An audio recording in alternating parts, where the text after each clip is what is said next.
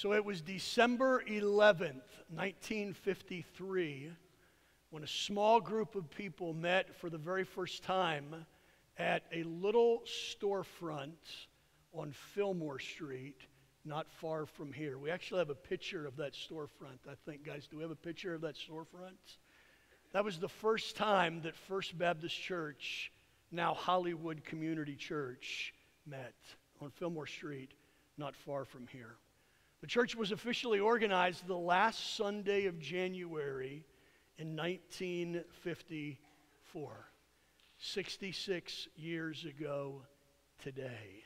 So today, we celebrate 66 years of ministry at Hollywood Community Church. God blessed the church from the very beginning.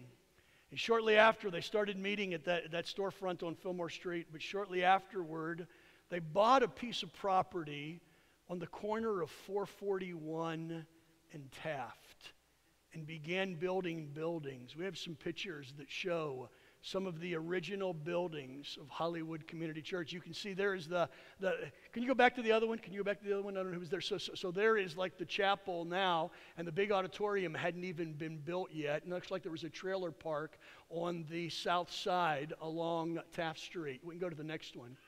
That's the east parking lot over here. Wasn't even paved yet. That's the east parking lot. They didn't have the canopy over the front, but you can see.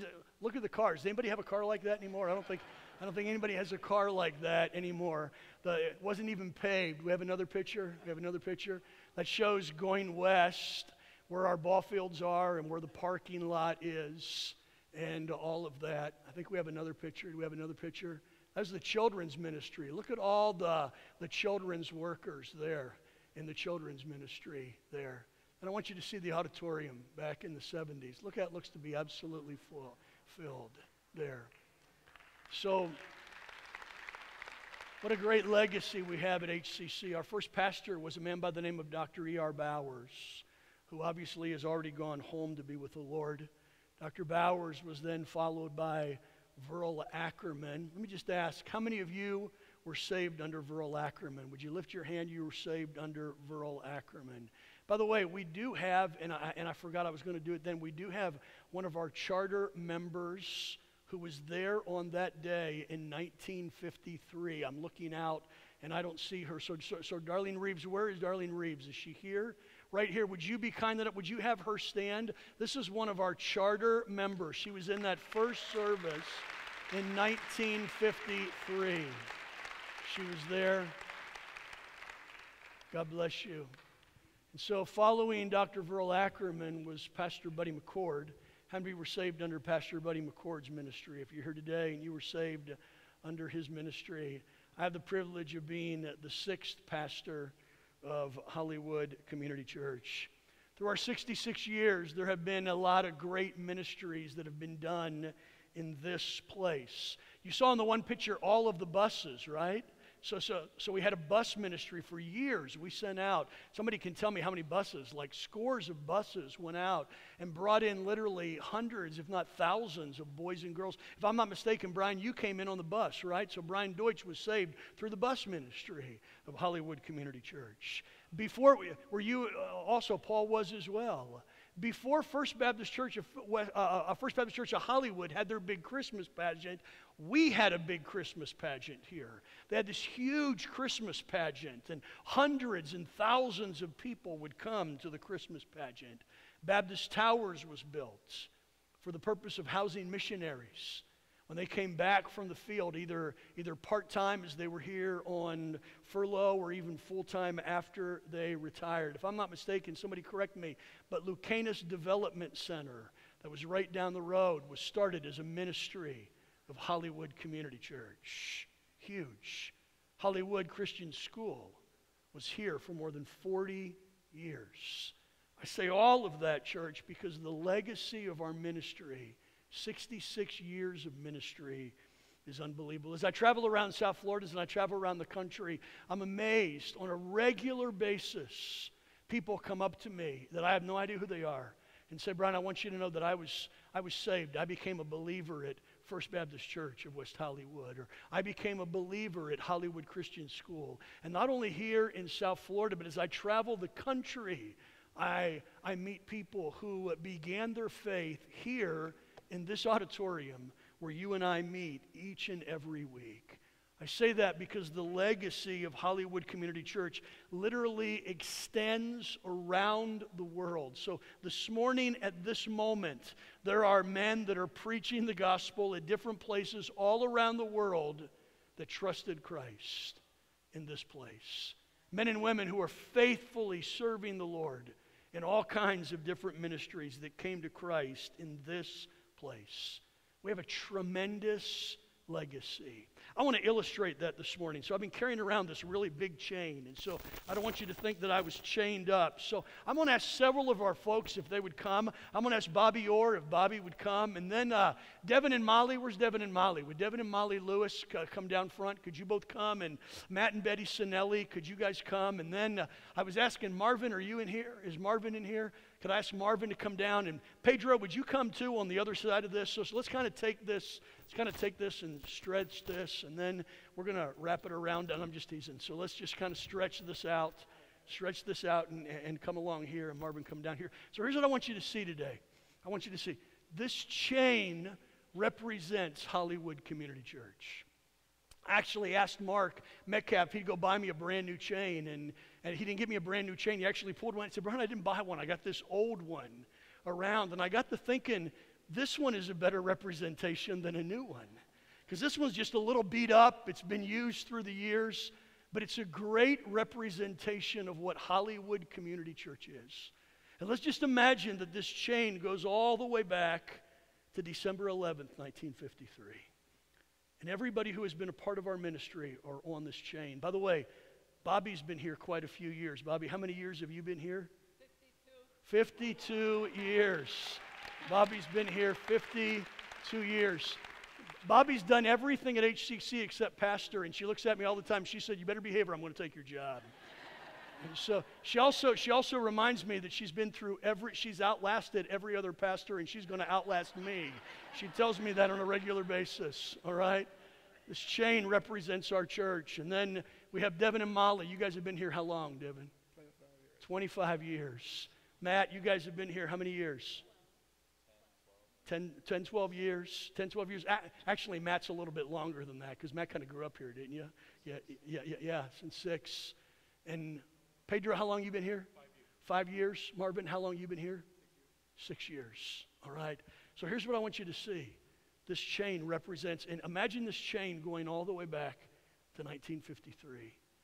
But imagine this chain extending forward. And here's what I want us to see today. This chain doesn't end. Even though it ends right here, this chain doesn't end here. It doesn't end with Marvin. It doesn't end with Marvin's generation. What we want this chain to do is we want this chain to go continually forward until Jesus comes back. So let's give them a hand. You've done a great job. That's all you had to do today. That's all they had to do. Everybody wanted to ask me, so what are we going to have to do? I said, you're going to have to hold a chain. That's all you're going to have to do. You're going to have to hold a chain. Hey, here's what I want you to catch. And today our message is going to be just a little different because it's not going to be necessarily as exegetical as it normally is. But I want you to see a couple of things. As you can see this morning, we are a church of multiple generations. We're a church of diversity of many different ethnic backgrounds. The impact of HCC not only reaches backward until 1953, but the impact of HCC reaches forward as well. And catch this, believe this, pray for this. God is not done with Hollywood Community Church. He's not done. You and I are a part of the HCC family. You might sit back and say, Brian, I haven't been here 52 years like Bobby, or I haven't been here 25 years like Devin and Molly. Maybe I've only been here a short period of time. And Brian, maybe I just haven't been as involved as I would like to be. I come for the Sunday morning service, and that's what I do. But I want you to know, however long you've been here, whatever you do, whatever your part is, you are a part of Hollywood Community Church. And if you have your outlines in front of you, I want you to catch this point. It's this: you are a link in the chain of the history of Hollywood Community Church. So I thought about, how do I title this message? I thought about titling it, "You Are the Missing Link," but I thought you might misinterpret that or something. All right? Or "You Are the Connecting Link." But it's true, because that chain is made up of all different links. But every single one of those links in the chain is equally important. We're in the midst of a series that we've simply called "I Love the Church" from the beginning of the year. And we've talked about the fact that the church is not a building. This building, as wonderful as it is not Hollywood Community Church. It's not a building. The church is not a denomination. The church is not a program. It's not any of those things. The church is the people of God who have been redeemed by Jesus Christ. You are the church. Say that with me again today. I am the church. I am the church. We are the church. We are the church. One day this beautiful building might not be here, but Hollywood Community Church will still exist because we are the body of Christ. We are the representative of Jesus Christ in our community. We saw in the second message that the church is the body of Christ, and all of us are different members, and all of us have different functions, but we all are a part of His body. And Brad did a great job last week talking about the fact that the church is community. And community means that you are in it. You are a part of that community. Today, we simply look at the topic, don't break the chain. Don't break the chain. And as I mentioned, you are a link in the chain of the history of Hollywood Community Church. Take your Bibles and turn with me to 2 Timothy chapter 2. I want to read just a few verses. I want to put them in context for us today, and I want to encourage you today. I want to challenge you today. I want to cast vision today. I want to be thankful not only from where we've come, but I want to cast vision about where we're going in the future. And I want you to join me. So we're in 2 Timothy chapter 2, and Paul is writing to his son in the faith, Timothy, and he says this, 2 Timothy chapter 2 and verse 1, "You then, my child, be strengthened by the grace that is in Christ Jesus. And what you have heard from me in the presence of many witnesses, entrust to faithful men who will be able to teach others also." Do you see the chain there? We're going to come back and look at that in just a moment. Verse 3, "Share in suffering as a good soldier of Jesus Christ. No soldier gets entangled in civil pursuits, since his aim is to please the one who enlisted him. An athlete is not crowned unless he competes according to rules. It is the hardworking farmer who ought to have the first share of the crops." Paul tells Timothy and us, think over what I say, for the Lord will give you understanding in everything. I mentioned Paul is writing to Timothy, his son in the faith. He writes him for the purpose of encouraging him to take the faith that he has received and not selfishly hoard it, not selfishly guard it, but to take that and pass that on to others. Did you notice 4 generations of believers in the verse? Paul, who reached Timothy with the gospel, tells Timothy, he says, "Timothy, you take what you have heard and you pass it on to faithful men who will be able to what? Teach others also." 4 generations. The Apostle Paul reaching Timothy, Timothy sharing what he is what believed, his faith with others, who in turn will teach others also. One believer passing on his or her faith to another. One generation passing their faith on to another generation. So we sit back and ask ourselves today, so how is that done? So practically, how did Timothy do it? How did Paul encourage Timothy to do it? And how do you and I, many generations removed in a completely different culture, how do we pass on our faith? Not only to the next generation, but let's be even a little bit more specific, to our sons and to our daughters, to our grandchildren, to the people who are following in our footsteps. Paul mentioned several ways in the passage. Let me mention them quickly, and then I want to get practical today. So Paul says this, first of all, be a faithful witness. Be a faithful witness. He tells Timothy, he says, what you have been entrusted with. The word that's used in the ESV, if you have a King James Bible, it's that which has been committed to you. The Message Bible says that which has been passed on to you. So here's the idea. The idea is that somebody before you knew the gospel. And somebody before you loved you so much that they shared the truth of the gospel with you. They were entrusted with it and they passed it on. They were committed to it and they passed it on. They didn't hoard it. They didn't keep it. They didn't store it away. They didn't lock it in a savings deposit box. They passed it on. They were what? Faithful witnesses. And Paul is challenging Timothy to be a faithful witness. We have a cabinet in our house that Vicki has all of these, I don't know what's in there, just kind of what's in there, like bowls and glasses and, just stuff like that. So in this cabinet are two vases, two beautiful old vases. I wanted to bring it today, but Vicki was afraid I would drop it. She didn't trust me. So especially with the chain in one hand, a valuable vase in the other, she just didn't trust me. But in that cabinet are two vases. I don't know how much they're worth. I don't know how valuable they are money-wise. I know they're extremely valuable to Vicki because they were vases that belonged to her grandmother. Her grandmother had purchased, her grandmother had used.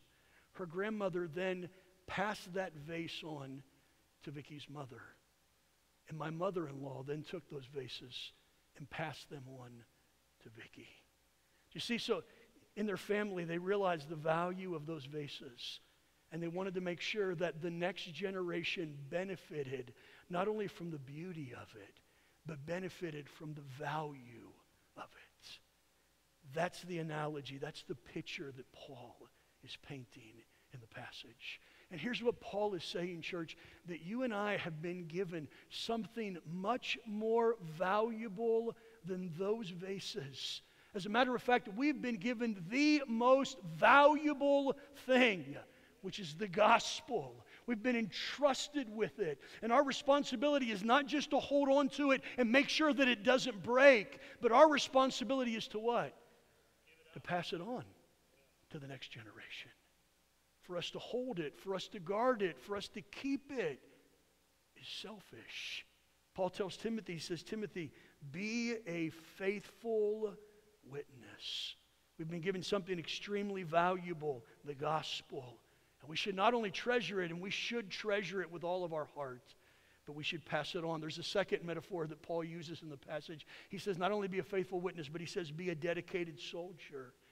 In verses 3 and 4, he actually uses three phrases to illustrate the dedication of the soldier. He says, first of all, share in the sufferings of Jesus Christ. It's a really interesting phrase that simply means suffer pain or hardship along with someone else is the verb that is being used. He says, secondly then, don't get entangled in civilian pursuits. Here's the idea. It's so easy for us to get distracted and get our minds off of that which is really important and get distracted by that which is unimportant. We were talking about this yesterday in our Saturday morning service, and I asked if there were any military men, and one man stood up. You could tell right away that he was a military guy. He was older, and I asked him, I said, so where did you serve? And he said, I served in the Army, and he said it proudly. He served in the Army. And I said, so let me ask you, what would your sergeant or what would your, whatever the ranks are in the military, what would your superior have thought if you'd have looked at him and said, tomorrow I can't do that run we're going to do because I'm working at McDonald's tomorrow. So you guys go out and do your training stuff, but I'm going to be at McDonald's and I'll join you the day after tomorrow. What would his superior have said? No way, Jose. Man, you're in the Army. All right, when you're in the Army, you abandon all of those civilian pursuits and you have one goal. You have the goal of being a soldier. That's what Paul says. And the idea is not that we have to leave everything behind and sell everything and become followers of Jesus Christ. But the idea is that of dedication. Are we dedicated to Jesus more than anyone or more than anything? That's what the passage is challenging us to do. And then he says this, because you please the one who enlisted you. And as I prayed through that this morning, I was so convicted about that. I'm a people pleaser. If you guys know me, I'm a people pleaser. I want to please everybody. I want everybody to be happy with me. And if somebody's not happy with me, first of all, I'm miserable. And secondly, I'm making them miserable because I'm trying to do everything I possibly can to make them happy with me. I'm a people pleaser. But I'm reminded I really, really only have the responsibility to please one person. And that's Jesus Christ. And I'm afraid that so often you're like me. We strive to please everybody else. And in the process of pleasing everyone else, we're not pleasing Jesus. Paul says, be a soldier. Be a dedicated soldier. He gives a third metaphor. The third metaphor is to be like an obedient athlete. The word that Paul uses here has the idea of persistence. It's a great determination to win. Now, when Paul wrote this, there was actually what was called the Greek Games that were going on. The Greek Games were the precursor to the Olympic Games. And to participate in the Greek Games, there were actually 3 steps, 3 requirements to participate in the Greek Games. You first of all had to be Greek. So you couldn't be of any other nationality and to participate in the Greek Games. You had to prove your nationality, that you were Greek. Secondly, you had to train for at least 10 months. And not only did you have to train for 10 months, but you had to present yourself before the god Zeus or the statue or whatever of the god Zeus and make a vow that you had trained at least 10 months. And then you had to participate by the rules. Whatever contest you were in, you had to do that contest according to the rules. If you violated any one of those 3, you were disqualified. And Paul is using that analogy for us as believers, saying that we must be what? We must be obedient athletes. Likewise, a follower of Jesus Christ, we might say, must be born again. You must have the right nationality. You must be dedicated to Christ. And you must play by the rules. Not your rules, but His rules that He lays down in His Word. Paul talked about how this affected him personally in 1 Corinthians chapter 9. Because Paul made this statement, he said, I'll put the verses on the screen. Do you not know that in a race all the runners run, but only one receives the prize? So run that you may obtain it. Every athlete exercises self-control in all things. They do it to receive a perishable crown, but we an imperishable. Paul then gets personal. So I don't run aimlessly.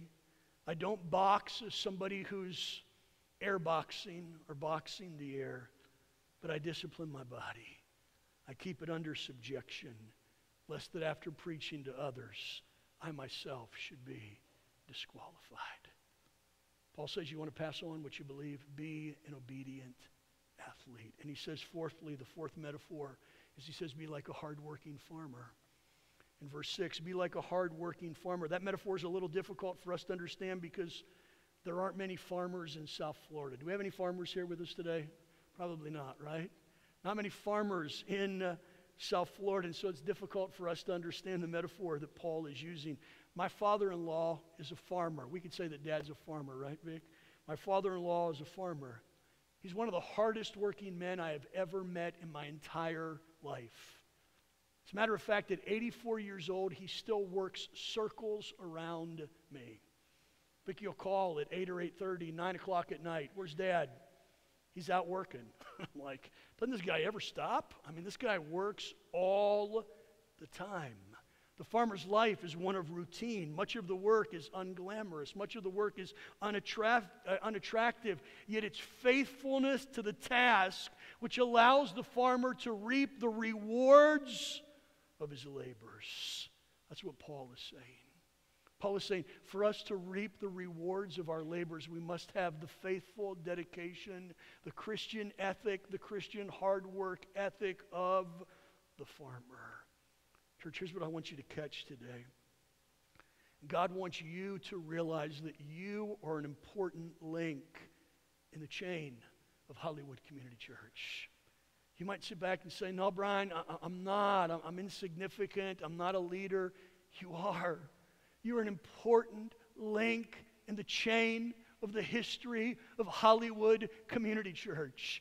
God in His sovereignty brought you here. God in His grace saved you. God in His power equipped you through the empowerment of the Holy Spirit of God. He has given you everything you need to be a chain in the link of our ministry.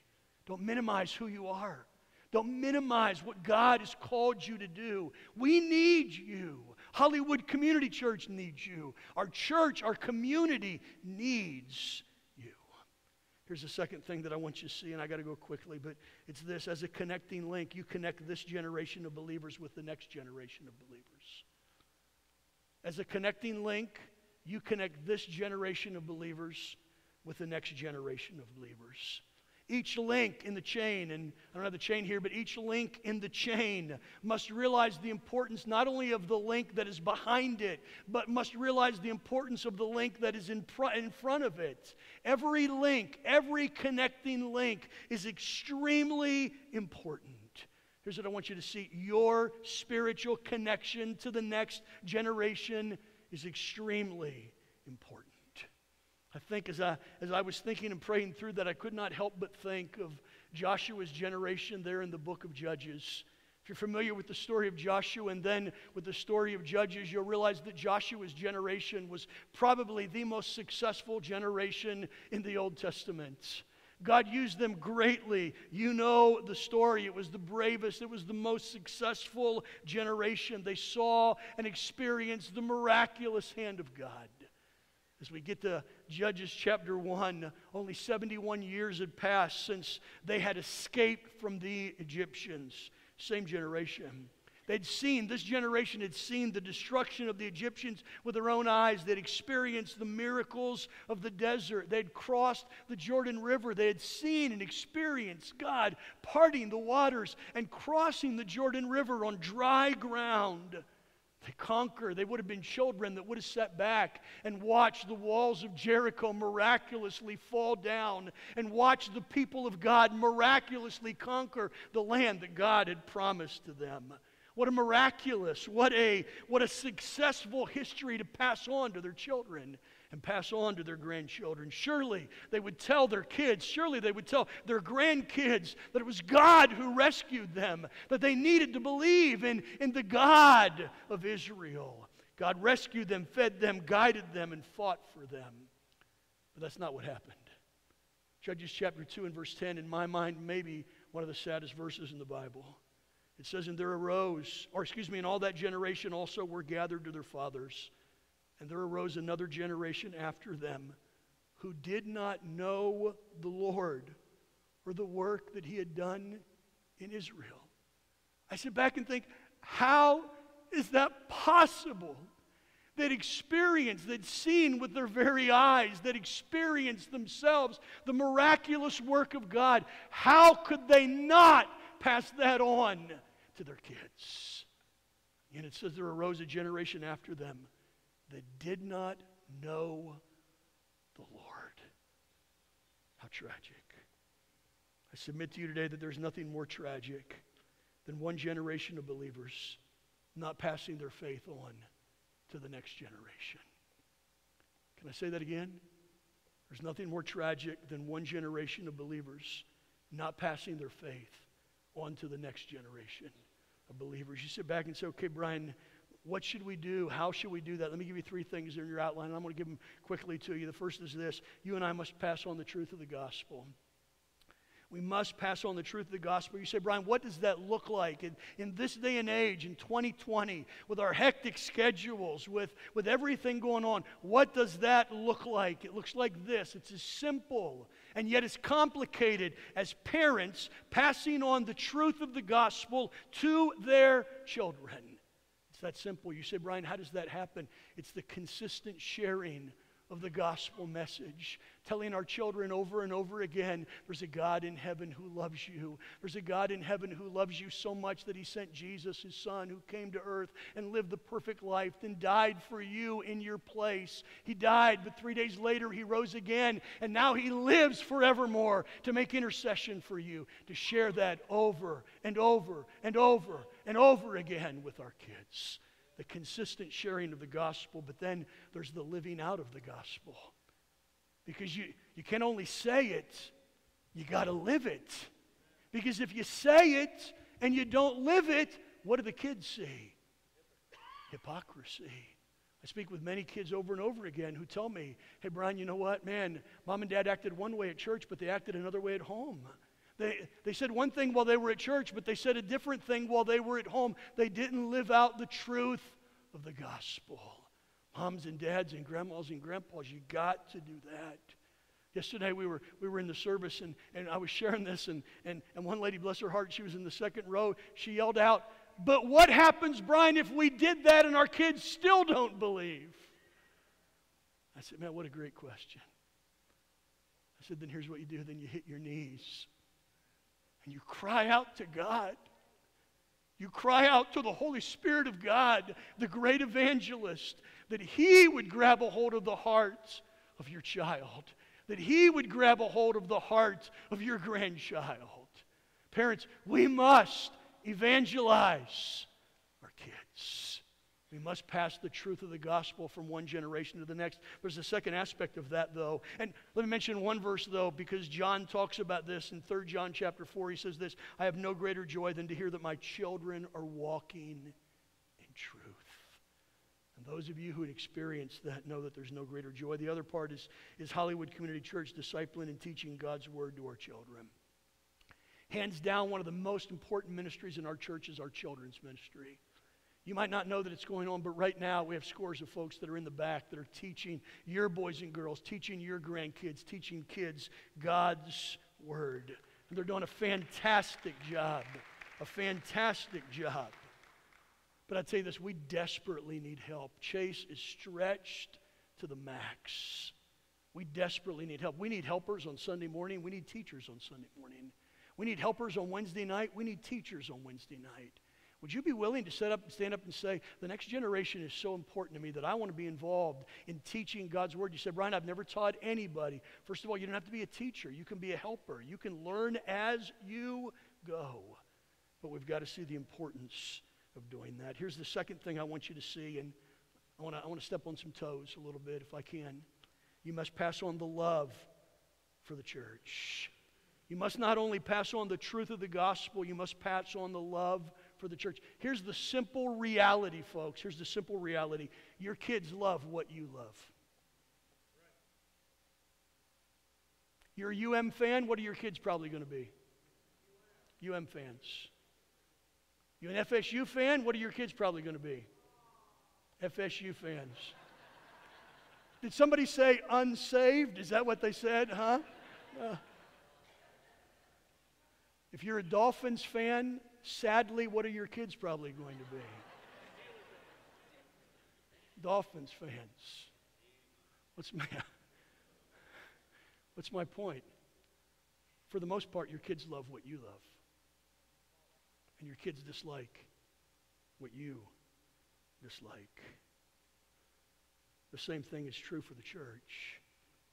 If you love the church, more than likely, not all the time, it's not a 100% thing, but more than likely they're going to love the church. If you're unfaithful to church, they're going to be less faithful than you are. If you criticize the church, they're going to question their faith. I don't know how many times I've talked with millennials who are questioning their faith, and it all began because mom and dad were taking them to a church, and yet they were critical of the very church that they were attending. And the kids were like, they can see right through it. They can absolutely see right through it. Be faithful. If you're uncommitted, they will leave. If you're uncommitted, they will leave. One of the greatest blessings you can give to your children is to give them a deep love for the church. Why is that? It's the bride of Christ.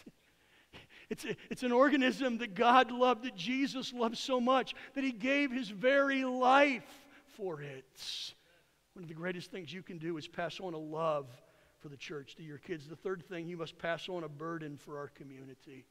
I love the fact that Hollywood Community Church is called Hollywood Community Church. We want our community to know that they're loved by HCC. There is much to do, so much to do to make a difference in the city of Hollywood. That impact begins with the love for our community. Is our community perfect? Absolutely not. You might sit back and say, Brian, man, they're selling drugs on the street corner. They are.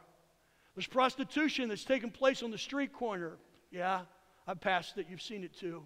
People just don't take care of their properties like they used to. Yeah, I get that.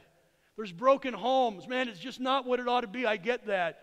But this is where God's placed us. And God's placed us in the midst of this community. And we got to love this community. We have to have a deep love for them. And we got to demonstrate the love of Jesus Christ to them. Because God has placed us here. Let's pass on that to the next generation. So, where do we go from here? It's 11:18. I know my time's done. We got to take the Lord's Supper yet, but let me mention a couple of things. Where do we go from here? I want to give you 4 vision things. This isn't rocket science. I'm not going to give you anything really new. But let me tell you where we're going. So part of my job as the pastor is to be a visionary here. And not only be thankful from where we've come, but sit back and say, okay, where are we going? So 66 years from now, where are we going? What do we want to be doing in the future? Let me give you 4 things. The first is this. It's very simple. Disciples, disciples, disciples. Did you get the point? Disciples, disciples, disciples.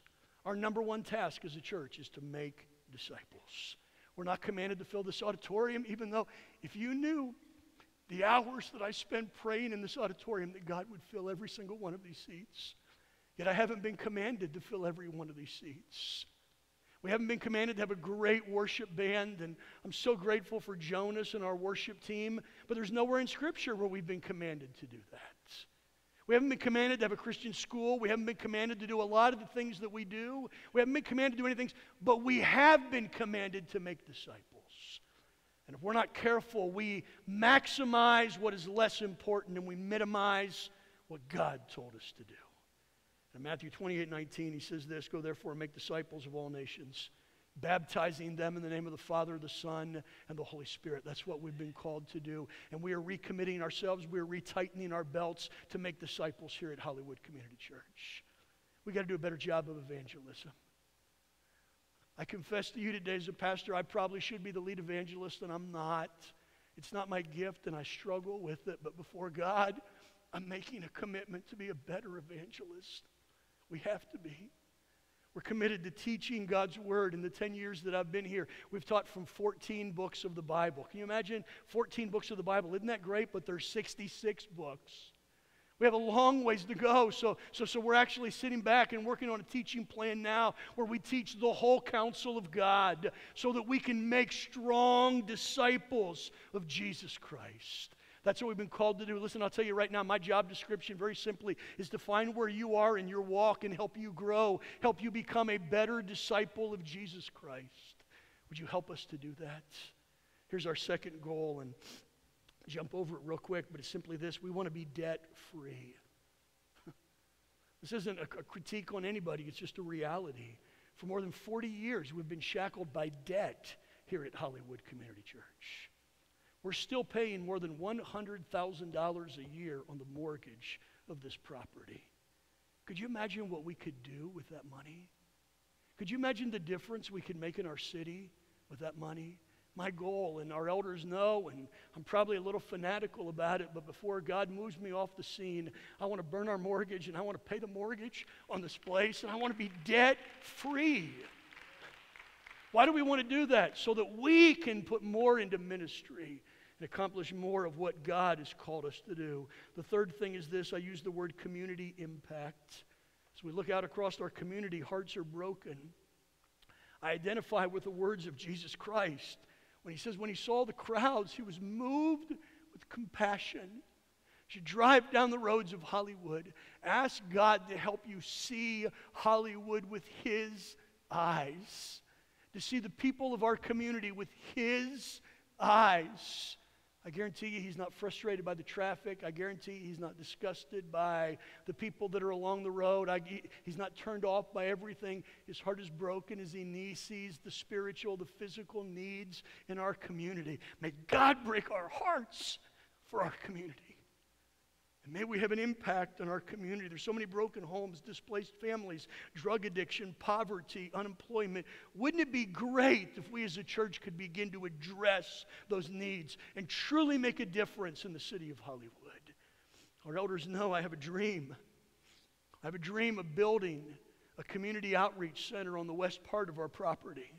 A community outreach center that is open 24/7 for the purpose of meeting the needs of our community. You say, Brian, how are we going to do it? I don't know, but if God wants to do it, he's going to help us to do it.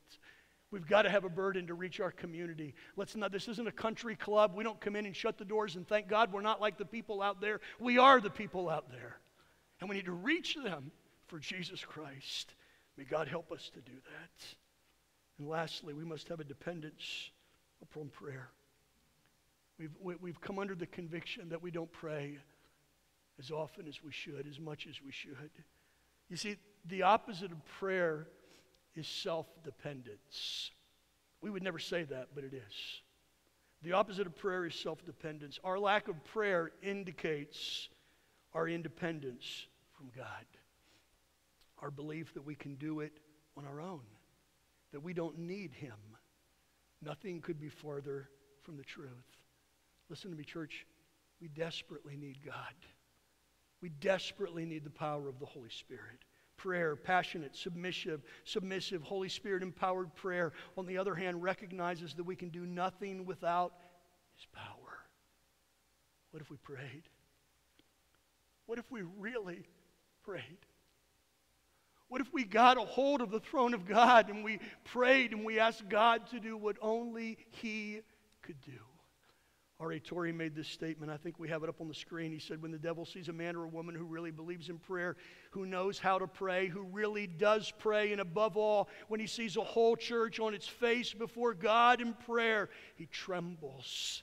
He trembles as much as he ever did because he knows that his day in that church and in that community is at an end. Church, let's pray. Pastors from all over South Florida, we're beginning to feel the need to cry out to God. Here's what I dream of. Crazy dream. I dream that our service starts at 10 o'clock, but I dream that we as God's people show up at 9:30, 9:45 for the purpose of singing in our seats, reaching out to God, crying out to God, realizing that we can accomplish absolutely nothing without the power of the Holy Spirit of God. We must develop a dependence on prayer, because if not, we're going to be the same way we are right now in 50 years. We need him. And we need him to do what only he can do. Would you pray with us? Church, here's my point today. Here's my point. Don't break the chain. Don't break the chain. We've been entrusted with something so valuable, the gospel and a legacy of our church. Don't break the chain. Let's make sure that Hollywood Community Church honors God, makes disciples, and serves our city for generations to come. Would you stand with me today? Jonas and our Vicky, I don't know who's coming to lead. So here's what I'm going to ask. I don't do this a lot. You guys know I don't do this a lot. I probably need to do it more, but I don't. Are you with us? Are you with us? Would you come and bow before God today and make a commitment today to be the link in the chain that God wants you to be? Just come and spend a few moments in prayer and say, okay, God, I'm in. God, I'm in. I want to make a difference, but I realize that I can't do it without you. Would you come and just bow before God and say, okay, God, I commit myself to you. I want to be that connecting link in the chain.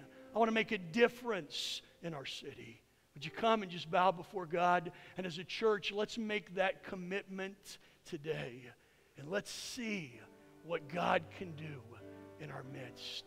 And may our future be just as glorious as our past. Let's pray together.